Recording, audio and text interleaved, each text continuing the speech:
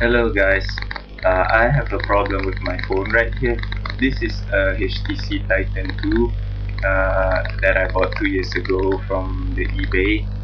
The problem with it is it has lost its touch screen function, so I couldn't use the touch screen, and I have been using all the buttons here and also all the keypads on the back ever since.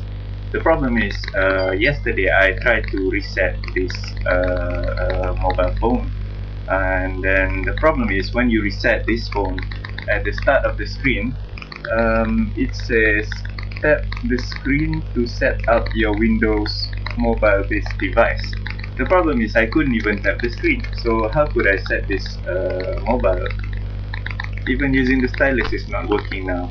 So when this happened, I tried to reboot it again, and then it showed this picture again. I tried to hard reset it, and it showed this page again.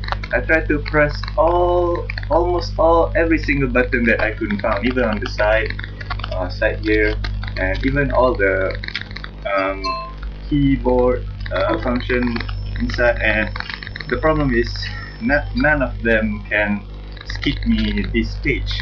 So I'm really in a big trouble now because this one is unusable at the moment.